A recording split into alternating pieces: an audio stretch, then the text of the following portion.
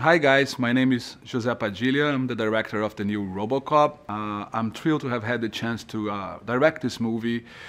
It's based on the original one. I'm a fan of the original movie because it was ahead of its time, both aesthetically and thematically. Back in '87, it was talking already about automated violence, both in war and law enforcement.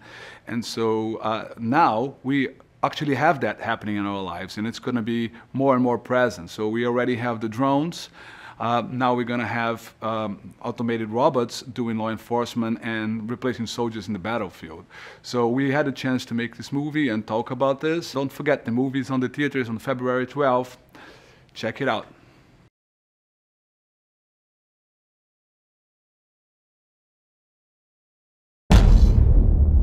What if I told you that even the worst neighborhood in America could be made completely safe? How do I know this? Because it's happening right now in every country in the world but this one. It is great to see American machines helping to promote peace abroad. So then tell me, why can't we use these machines here at home? Why is America so robophobic? We need to give Americans a product they can love. Figure they can rally behind. We can't put a machine on the street. Forget machines. They want a product with a conscience.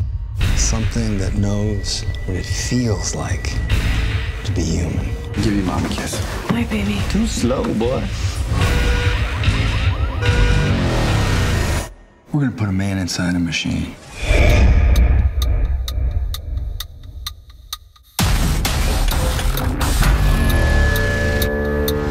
Time to wake him up.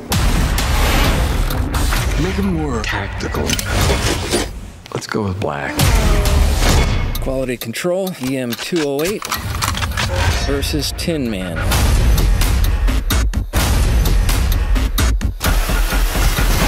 Wow. We are going to make a lot of money. He's coming.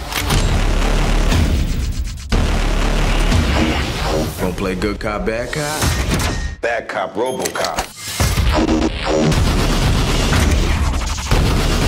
He's undoing what we did to him. Shut him down!